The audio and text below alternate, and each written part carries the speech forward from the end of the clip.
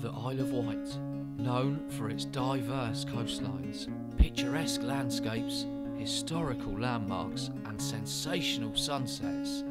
But if you take a stroll through any island town or village, there's one thing you're always guaranteed to see: art.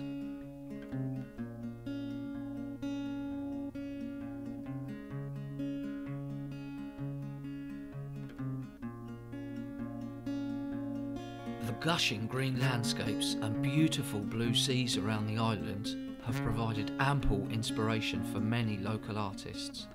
We'll be interviewing a small selection of island artists, all of whom specialise in specific mediums, and shall be talking about what makes them tick.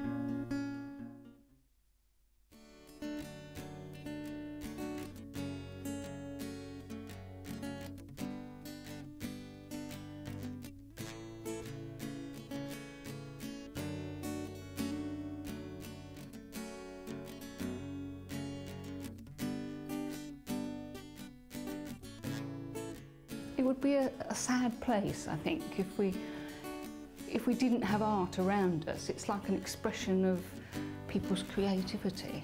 It brightens us up, I think. Makes us think. It's attractive. Well, it doesn't have to be, but yeah, I think it's important everywhere.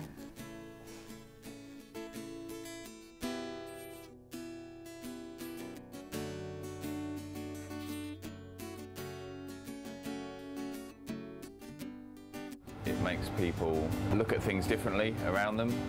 It can reinforce positive relationships.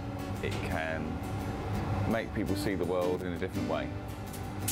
And it also is very important for the economy of this country and undervalued.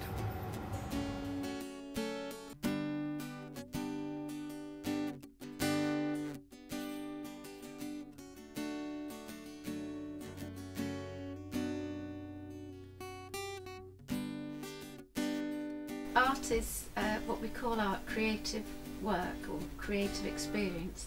Is something that everybody has from birth. It's part of how we learn and understand the world. So from my point of view, it's absolutely intrinsic to being human.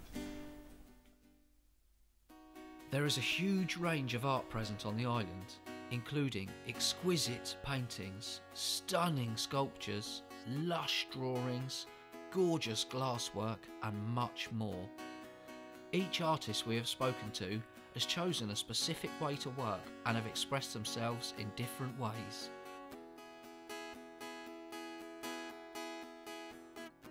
My name's Melanie Swan and I predominantly work in textiles at the moment. I'm Kate Bolton and I particularly like watercolours and oils, although sometimes I do pastels. My name is Paul Critchley and I sculpt molten glass. My background is as a painter, but I saw the work of an incredible textile artist, a felt maker called Jeanette Appleton, and her style of work was so beautiful. The colours remained so clear and extraordinary that I was instantly hooked and went on her workshop, and I've been experimenting with textiles ever since. I mainly paint in either oil or watercolour. Watercolour tends to be the medium that, if you're a painter, that's what you drift into, because when you're a child you're painting poster paints in school and then somebody buys you your first little watercolour set, and so then you start to go down that route. I mean, art has been an integral part of so many cultures for thousands of years. It's always been an important part of culture. Different countries approach art differently. Kind of oil is a traditional medium, so I wanted to try it. Having tried it, I love it. A lot of people paint in acrylics now, as opposed to oil, because they're similar, but I don't like acrylics. Art has thrived over the years on this island, but why have these artists chosen to produce art, and who inspired them? I can go through my sketchbooks and see old designs, ideas I've had which I've never thought, oh, I can't make that, it's way too hard. And I'll go through and I think, oh, quite like that idea. Sometimes I'll be making a piece of work and it will all go wrong, but it will suggest something that I think, oh, I could use that for something else. It's a mixture of two things. It's what we call the medium, that's the thing I'm working with. I just try things out and eventually something leads me on, and it's usually a combination of colour and texture. But I don't start out thinking I'm going to create an image of a stone wall. Something leads me to it and then I see that that's where I'm going. It just depends, really. Sometimes I might just have an idea in my head. It might be something that I see while I'm out. I'll sketch, take photographs, come back, want to paint it. And other times I have to really search around for something. I know I want to paint, but I don't know what I want to paint. Sometimes I'll see things out talking to people. Sometimes I hear a programme on the radio and I actually, like, it will evoke a feeling of like, oh, you know, I kind of like what they're talking about there. I like the movement of that, and I'll relate it to a piece of work. So it's got nothing to do with what they're talking about, but they just might make me think about something. Sometimes it will be art. I'll be in a gallery, I'll be out walking, surfing, whatever, you know, and you just think about something and it kind of sparks it.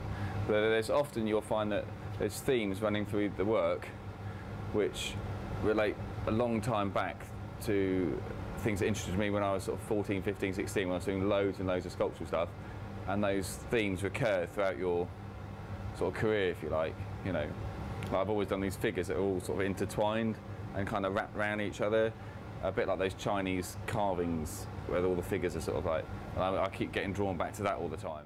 I think favourites change over the years. What was my favourite a few years ago, I'll probably look back and think, oh, I can do better than that. So my favourite at the moment is one that I sold probably about 3 weeks ago at an art club exhibition, and it was quite a big oil of Indian fishermen on the beach with sunset going down, so that was my favourite.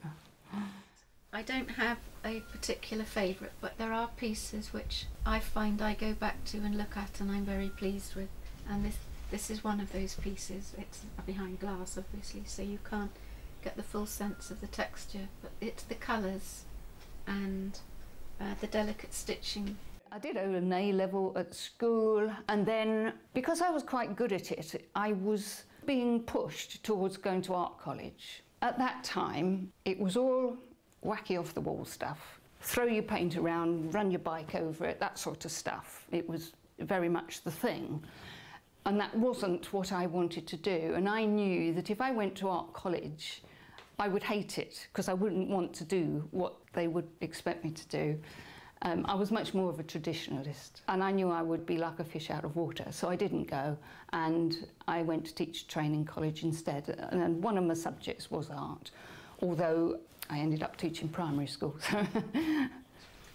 I didn't study art formally in the sense of going to art school. I trained as a painter in France in a very specific form of painting, but in later years I've gone on a lot of workshops. I love learning new things, but I didn't have a formal art school training. I happened to be quite good at it when I was younger, and I was luckily encouraged by my parents. I think if my parents had turned around and said, no, you're not doing art, I remember so many discussions with my dad. There's you can't have a career in art, you can't do this, you can't do that, you should be doing other subjects and things. And I went down the art route, and it has been quite a difficult route, but I studied it because I've wanted to, and I've been supported in doing it. And I've worked very hard to make it a success. After interviewing our artists and discovering what influences them and why, it's clear that many things inspire them, but it's also their own imaginations that drive them forward and inspire others.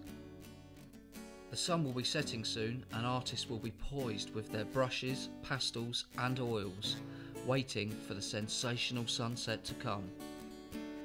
Tomorrow will be another day for artists all over the island to be inspired by every facet of their worlds, the plays of light and shadows, the lines of architecture and nature that could not possibly be reproduced, and most importantly of all, their imaginations.